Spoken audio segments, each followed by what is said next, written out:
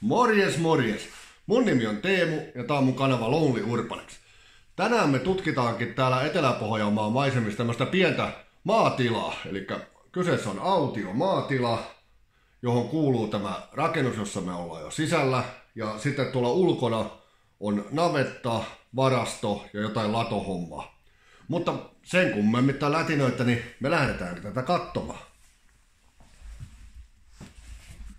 Näin, en tiedä, että piisaakohan täällä valo, että vai napsaastaanko tuosta valoa päälle ja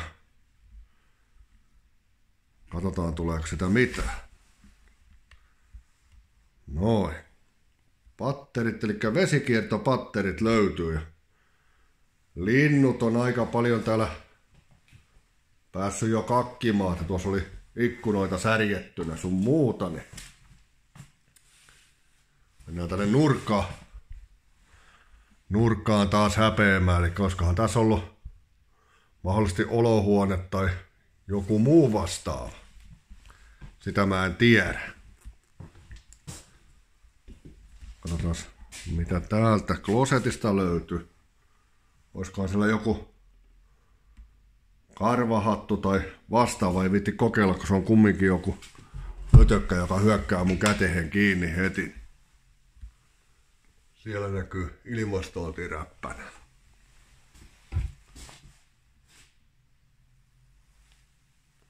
Tollanen. Mennään seuraavaan tilaan. Täällä on aina vaan näitä. Täältä löytyy telekkaria ja pääskysenpesiä on ollut paljon nurkis, kun tuolla ainakin 3 pesää täällä on ollut jossain vaiheessa.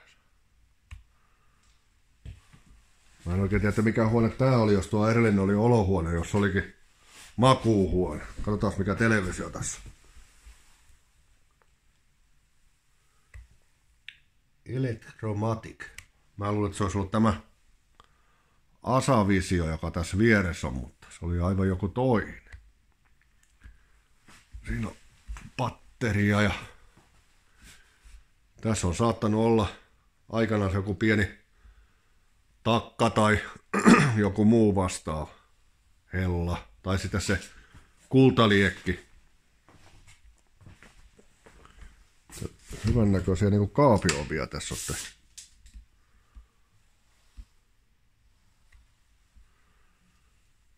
Sen puolesta jonkun verran kosteus tänne päässyt tulemaan tuossa. Katsotaan hetken päästä tuosta katosta. En tiedä mitä siellä näkyy. Mutta katsotaan, eli tuohon vähän jo kosteus päässyt tulemaan. Ja matot on aika lailla kuprulla. Tästä löytyy keittiö. Luojan kiitos, ei ollut sitä mun lempipaikkaa, eli kellarin kanttoa täällä. Strömperin liesi.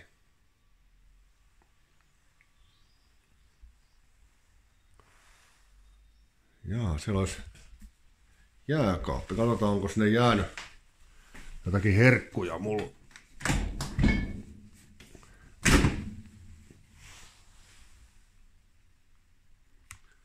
Tyhjää täynnä.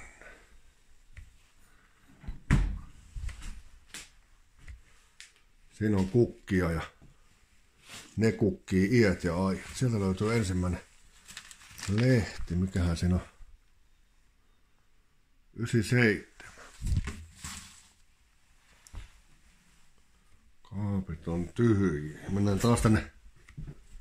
Se on aina hyvä mennä nurkkaan vähän häpeämään. Niin saa paremman kuvan tästä. Yskän poikan.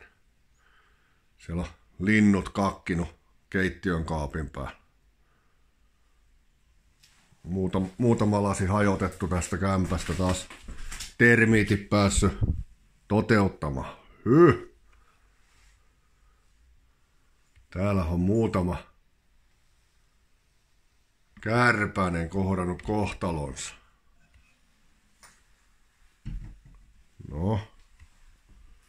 Onkohan ne kuollut nälkähän siellä vai mikä niille on tullut?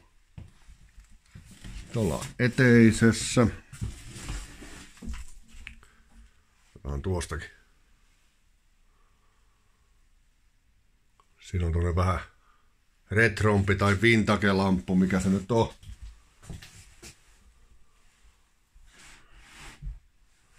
Täällä on tämmönen vessa. Oikein sisävessan.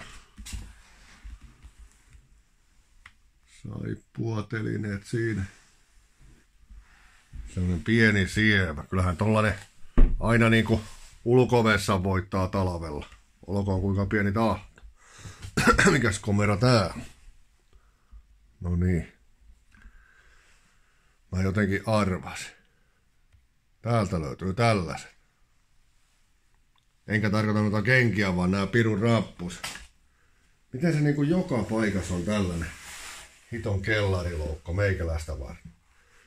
Ja onkohan tuo valkoinen tuski on jäätä? Sitä mä en usko. Pitääköhän maistaa?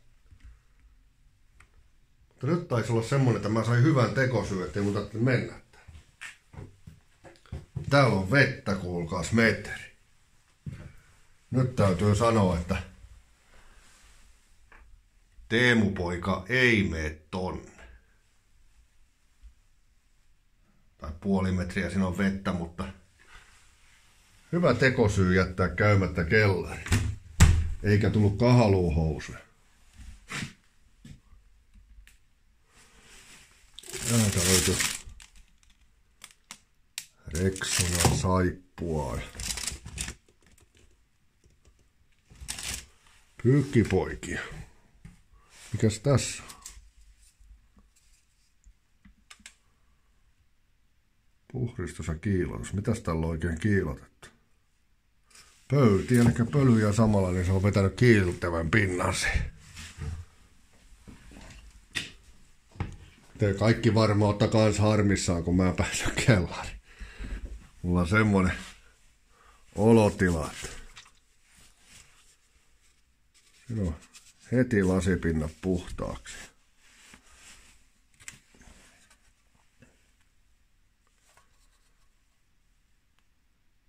Öljyä. Silloin on öljytty kaikkia mahdollista. Tässä on tämmönen vanha mitta. Tällä ei ole kovin tarkkaa varmaan saanut mitattua. Mutta nyt täytyy kyllä katsojille sanoa, että harmin paikka. Teemu ei pääse kellariin. Ja se johtuu täysin tuosta vetestä, ei siitä, että meikäläinen niin kuin jänistäisi kellareita kovin paljon. Tuolta mä tulin ja täältä löytyy yläkerta. Siinä on komiat tuon rappuset. Hienot nämä reunat. Tehty tämmönen, mikä tää nyt on, korostusväri. Linnut kakkannut ja onpa se, siinä on patterista lähtenyt nypätty irti. Pyörähditään tänne. Siellä on hyvässä paikkaa pesä, että kyllä pitää osata lentääkin pääskyys, että se tänne löytää. Tässä on tämmönen pieni eteis vai aula. Voi Herran Jumala. Mikä hitto toi? Pitäisikö kokeilla sormella naputella, että herääskö ne? Kattokaa nyt minkä kokoon. Aivan julmetta. Siinä on tulitikkuaski vieressä. Siellä on pörrännyt semmosia pistäviä ötökköjä vähän enemmän kuin laki salli. Harmi, kun eivät olleet paikalla, tai ei rupea kyllä kokeilemaan, että onko.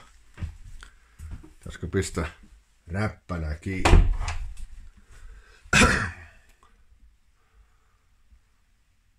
Sähkötaulu, mä en taulu täällä ylhäällä.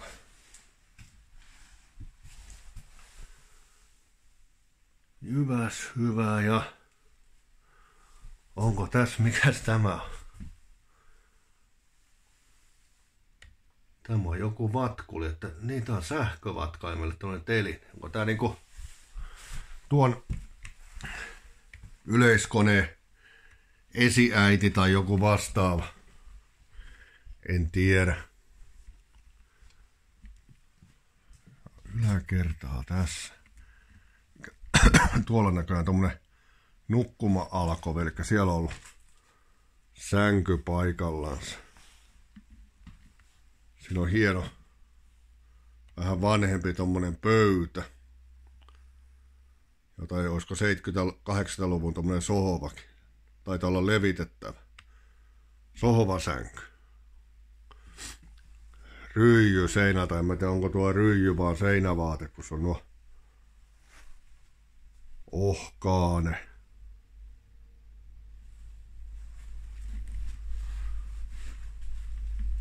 Mutta täällä on nukuttu verhon takana. Onkohan täällä asunut joku nuori isäntä tai loppi. Siinä oli pieni komero. Sinne pääsee piiloon, jos haluaa.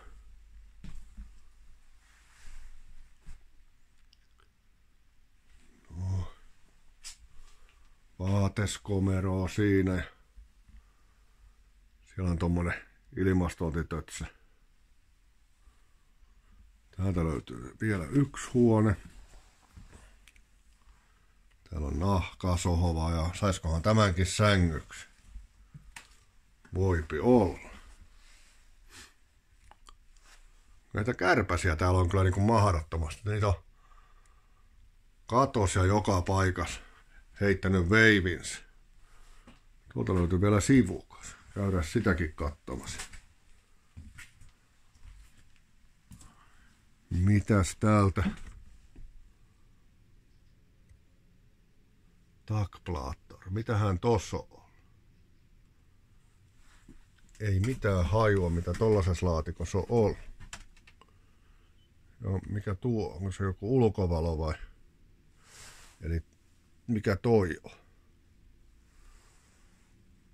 Minä en sitä ainakaan tiedä. Mitäs täällä on nautiskeltu?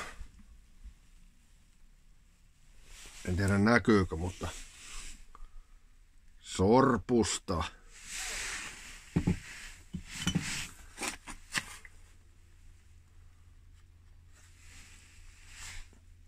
Lukkoja ja heloja.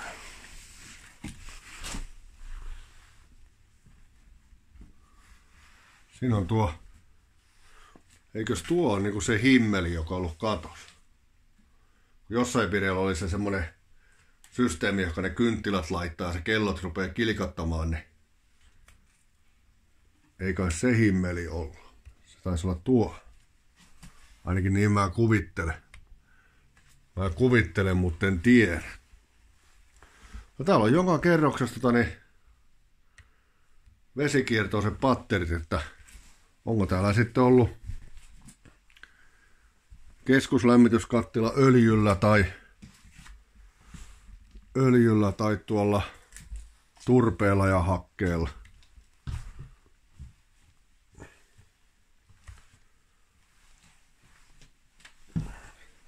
Vähän pitää varovasti kävellä, ettei käy köppääsästi.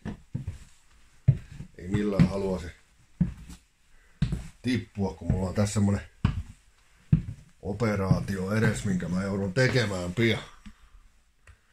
Laitetaan toi lamppu pois päältä ja toivotaan, ettei se tipahda tuossa hetken päästä.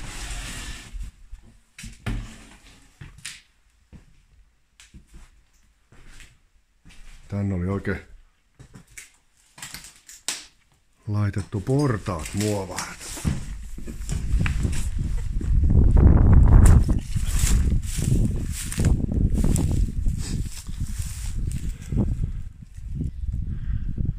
Tässä näkyy navettakartanoa. Tuolla jotain varastotilaa päässä ja tossa näkyy navetta. Tuolta löytyy suuli. Tuossa on varmaan traktoritalli ja jotain varastotilaa. Tässä oli tällainen hieno, tähän se on niinku panostettu tähän kukkien viljelyyn. Tässä on varmaan ollut kukkia aina. Tämmönen kiinteä kaluste kukille. Mut lähdetään tosta katsomaan järjestyksessä, että mitä täältä löytyy.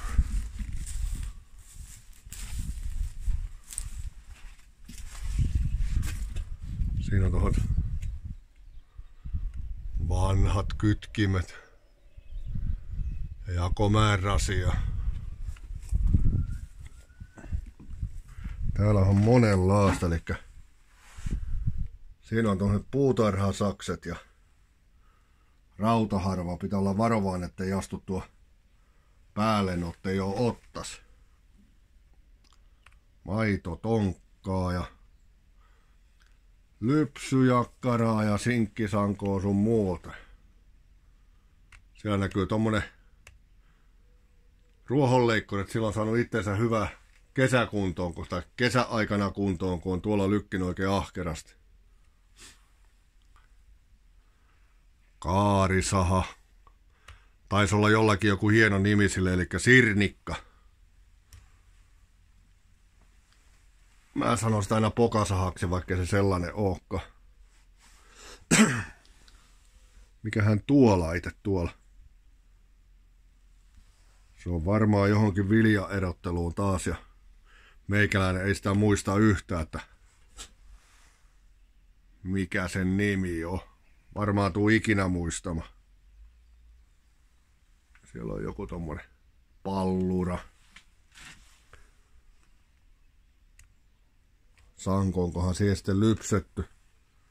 Lypsetty maidot. Mennään tästä ylös, että heilahtaa. Katsotaan mitä täältä löytyy.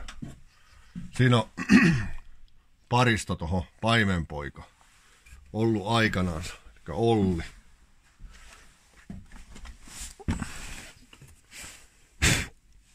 Siinä olisi tälle rutikuivalle monenlaista sillipurkkia, mutta ovat niin pölyset, ettei viitti ruveta niitä putsailemaan, kun jo hanskat mukana. Yllättäen. Täällä on joku kohdannut tiensä pään tänne ylä. Luurangot jäljellä. On se ihme, ettei se ole tuosta ikkunasta silti päässyt pihalle, mutta paniikki päällä ne ei ole löytänyt. Potkukelkka ja siinä on komia sohova ollut aikanaan. Mitäs täällä on? Katsotaan, että meikö mä lattiasta läpi. Toivottavasti ei.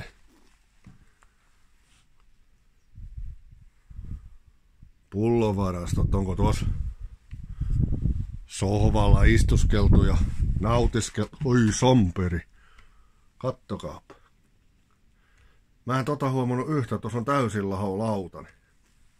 Se antoi jo aika lailla periksi, että meinattiin mennä sinne alas, että heilahtaa. Häntäluu olisi pamahtanut johonkin maitotonka kanteen, niin ai että kostu. Eikö se olisi, mä olisin osunut tuohon harjanpään takapuolesta läpi. Se olisi ollut oikein semmoinen terve-tilanne.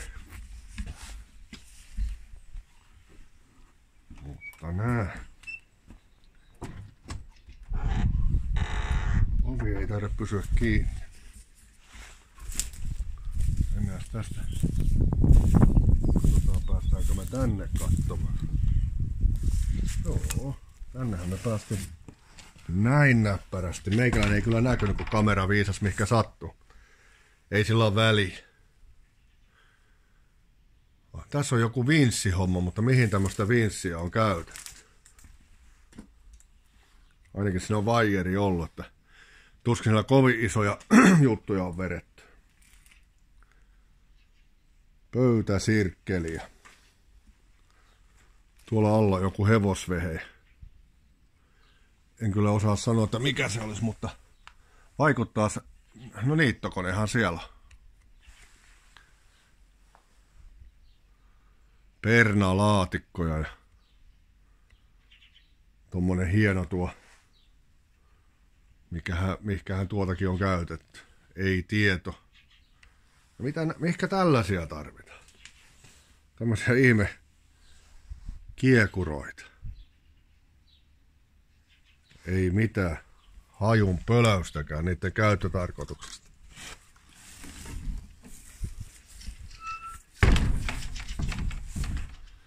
Se olisi komia kuusi. Ei kuusi. Koivu Teemu.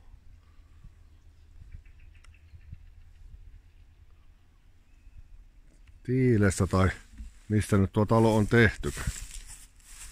Käydään täällä. Katsotaan päästäänkö me tänne hengissä oikein mihin. Ei täällä tainnut olla mitään erikoista.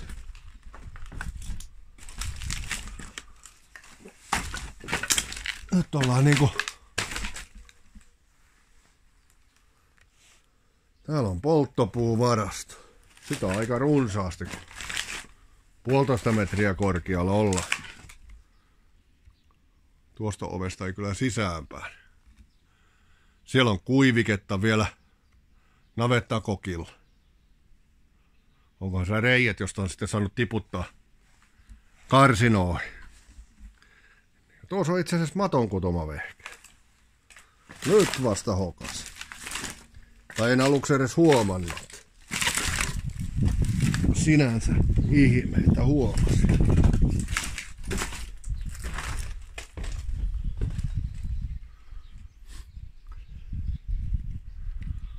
Mattoja paukutettu tulemaan. Siellähän olikin tuolla... Sisällähän olikin tosiaan niin itse kudottuja mattoja muutama vielä jäljellä. Sieltä äsken naakkaa pariskunta lähti piipusta. Se voi olla äkkiä, että se on vähän tukostua piipu. Nyt rupeaa tää kesä olemaan, niin rupeaa olemaan näitä kaikkia kivoja heiniä, jotka pistelee niin maan perkeen.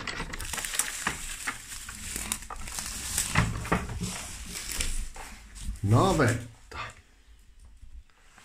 Siinä on toi vesiallas ja mä en enää edes yritäkään sanoa, että mikä se on, että mä oon aina kuvitellut, että siinä on ollut maitotonkat jäähtymässä. Mutta sanotaan nyt tällä kertaa, että se on uima-allas. Sitä on käyty pesemässä, kun on navetasta päästä. Sovitaan niin tällä kertaa. Kotaa pataja. Navetas on aika siistit niin lattia tässä. Onkohan täällä, mitähän eläimiä täällä on ollut jotakin pienempiä? Olisiko ollut pupuja tai jotakin näissä karsinoissa? Lehmiä tässä on joskus ollut, mutta myöhemmässä vaiheessa on voinut olla puputteja tai jotain muita pikkuötökköjä. Se on niin kuin valetut nuo ruokinta-altaat ja juoma-allat. Onko se vesi kaadettu vai onko se tullut jostakin? Jos tohon niin vesi pitänyt kaataa ja tässä on parikin lehmää ollut, niin siinä on ollut kyllä loppumaton työmaa. On saanut kantaa, kun muistaa itse, kun joskus kotona, kun niin oli sähkö pois ja joutui niin sanotusti käsipelissä kantamaan veteen, niin se tuntui niin, että ne lehmät oikein piruuttansa joi vaikka kuinka paljon. Se ei niin 1 tai 2 angolista piisannut mihinkään. Tässä on saattanut olla, tässä on sauna ollut, mutta mikäs tuolla luukun alla? Eipä mennä siihen. Täällä on tää tynnyrimallinen kiuas. Siitä ei kyllä löylyjä lähdetty. Tuossa talossa saattoi siellä kellarissa olla se. Kellarissa saattoi tosiaan olla se saunapaikka, mutta sinne nyt ei vaan päässyt, kun oli niin paljon kaikella. Täällä on. Ei siellä oikein, ei kyllä siellä vesi kulkee, pitääpä. Se on aika lailla niin kaatumassa tuonne niin navetan puolelle. Siinä oli semmonen, kun rupeaa olemaan 1 senttiä heittoa noin lyhyellä matkalla. Äkkiä kun se siinä nyrjähtää nurilliselle.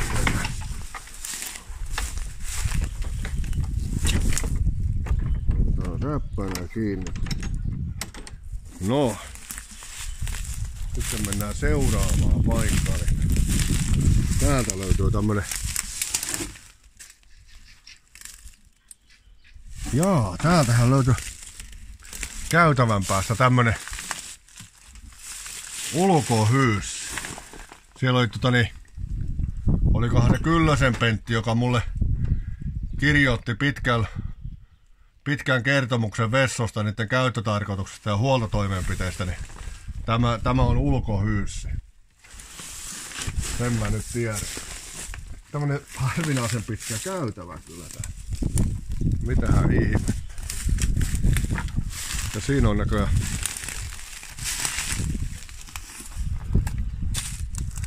lisää puita varastossa.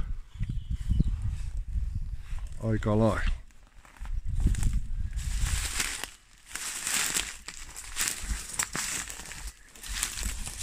Mutta siinähän se rupesi olemaan tämä video taas, että suhteellisen hyväkuntoinen talo. Oli kyllä kärsinyt aika lailla vähän eläinten ja pikku se oli vandaalikin päässyt sitä hajottamaan, mutta tää on tämmönen pieni sievä paikka, eli tää on niinku mukava tämmönen suljettu piha olevas. Eli tulee vähän niinku joku sitä kysyä, että millainen se susipiha on, niin susipihassa on vähän justiin tätä tyyliä. Eli siinä on näin rakennukset laitettu kehään ja sitten tuohonkin niin taaksekin voisi kuvitella, että siinä olisi joku aitta. Niin silloinhan se alkaa olemaan tämä niinku semmonen vanha ja susipihatyylinen. En tiedä, onko tästä aikanaan ollutkin sellainen. Sitä en osaa sanoa, mutta minä lähden tästä nyt kohti seuraavaa paikkaa ja katsotaan mitä mä sieltä löydän. Kiitoksia kun katsoitte videon ja nähdään seuraavalla videolla. Se on morjens!